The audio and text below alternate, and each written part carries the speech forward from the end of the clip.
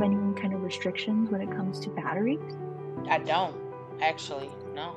I go straight to the baggage belt and they weighed it and they just took it.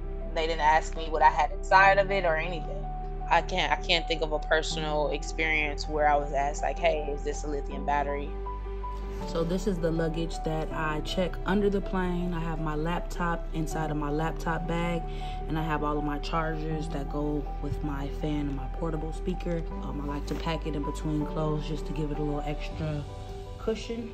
I specifically have everything turned off in no-go mode when it's under the planes. I don't want anyone to try to access anything really quick or not specifically blow up, but I just don't want anything wasting battery or overheating. I do always bring my laptop and like maybe a tablet or two, or definitely a portable speaker. It's not required to check under the plane. You can also bring those on carry-on. So I kind of mix it up. Sometimes if my check-in is becoming too heavy, then I'll throw some of the things on my carry-on and vice versa.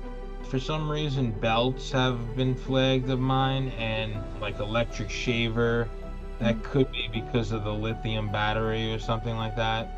Usually in the security line, they're a little bit more careful with checking baggage and, you know, what you can have with you, what you can't. I don't really pay attention to it too much, so sometimes like I'll pack something and then realize it after the fact that I can't have this with me. Like I recall the gate agent saying, hey, if you've chosen to check your bag at the gate, please remember to remove the following items. I think it's specific to electronics. For me, it's never applicable because everything electronic wise is in my backpack. Everything clothing and shoe wise is going to be in my carry-on.